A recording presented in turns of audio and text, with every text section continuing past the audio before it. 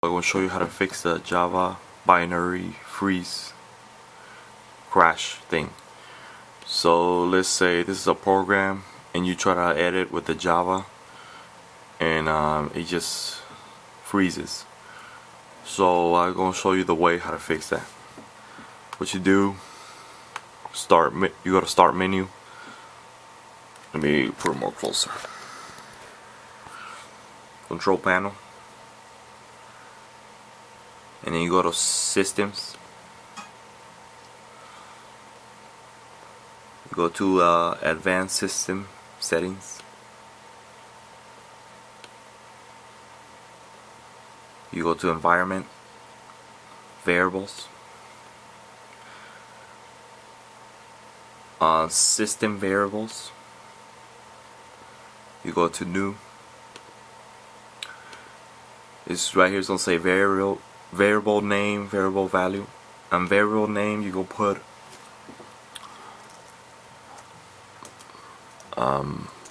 I think, let me see, underscore, and these are capital letters.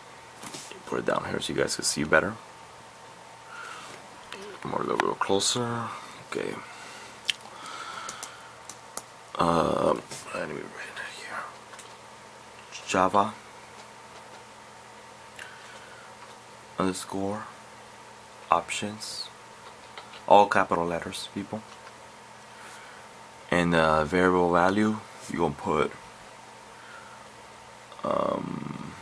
minus sign, capital X, and these are not capital, MX 256 in capital M. That's all.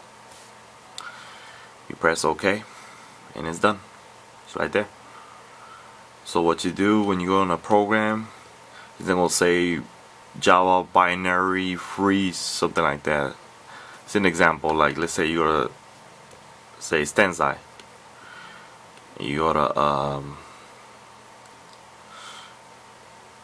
let's say an example. You want to import, and this is like a Java right here, and it freezes, but it won't freeze no more. It just loads fast.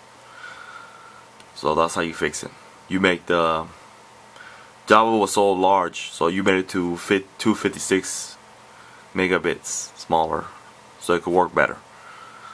Thanks for watching, guys, and subscribe. See you guys later.